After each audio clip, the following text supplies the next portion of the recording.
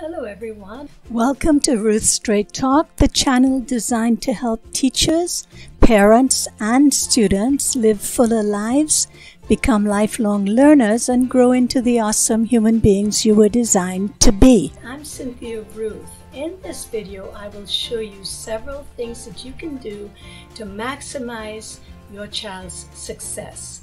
So let's just get right to it.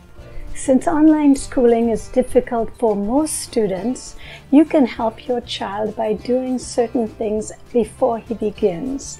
Take a closer look at your child's skills. Is your child on grade level in reading and math? Is he self-motivated, disciplined, organized? Is he or she an independent learner? Are they good with time management? Are they technology savvy? All of these skills will help your child to do better in online schooling. However, they're not that difficult, and you can, with your assistance, can help your child to learn these skills. Every one of these skills will help your child succeed in online schooling.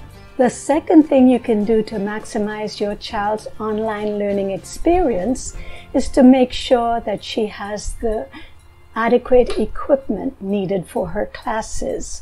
For example, she will need a proper and reliable internet connection, a computer that is designated for her class time, that she can spend as much time as needed to complete her assignments. She will need a printer with a scanner capability and headphones, microphones, and webcams so that she can participate in class time and online discussions. Of course, she will need the regular papers and pencils, highlighters, and school supplies that every student needs. This will definitely help her to do better in her classes. Please check to make sure that your computer is adequate for her specific online class. The third thing you can do to maximize online learning is to designate a certain area of the child's room that can be set aside for school only. When your child enters into that area, the first thing they think about is, I've got to go to school. I'm set, I have the mindset of schoolwork. This area should have a desk, ample lighting, and several types of seating.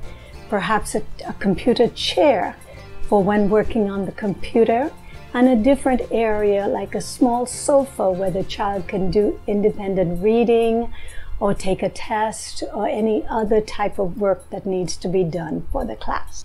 This area should include a section where your child's computer and printer and printed work can be stored. Keep in mind that the computer should be eye level for the child, and the chair should have a supportive back that allows them to sit comfortably for several hours if necessary.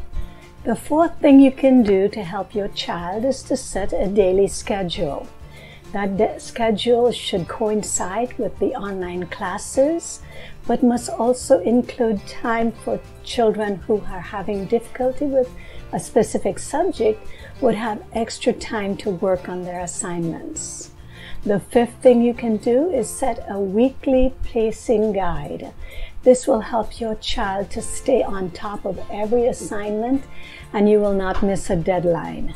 Deadlines are very, very important in online schooling, so keeping your child on task, on schedule with her assignments will make a world of difference to her success.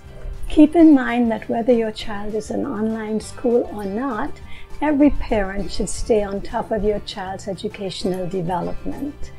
Thank you so much for visiting with us at ruthstraighttalk.com. If this video has helped you, please like us and leave us a comment at the bottom of the screen. And please subscribe to my channel for more great videos like this one. Until next time, happy learning and goodbye.